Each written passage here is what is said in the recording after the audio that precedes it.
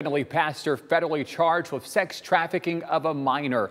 Father Michael Zacharias taken into custody this morning. The FBI saying he has been engaged in sexual conduct with minors since the 90s. The case involving two alleged victims, but the FBI warning there could be more since the priest served at a number of parishes in the diocese. And tonight, we're hearing from people in his local and faith-based community about today's big development. Kaylee Kirby picking up the story.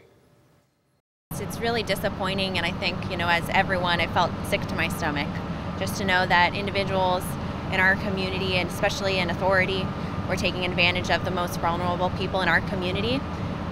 It's disgusting. A strong reaction from Findlay's Mayor Christina Mern following the arrest of Father Michael Zacharias, a pastor at St. Michael the Archangel Parish. We also spoke with neighbors off camera who say they were surprised to hear about his arrest.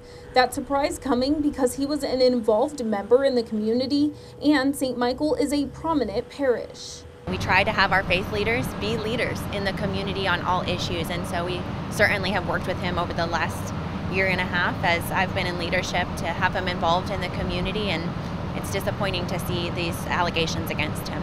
The Diocese of Toledo and Bishop Daniel E. Thomas have placed Father Zacharias on administrative leave, effective immediately.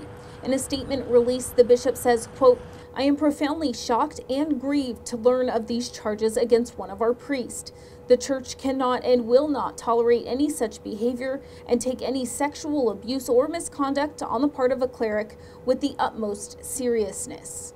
The FBI is asking anyone who feels they've been groomed or had any sexual contact with Zacharias to contact them. That number at the bottom of your screen. You can also find it right now on our website or WTOL News app.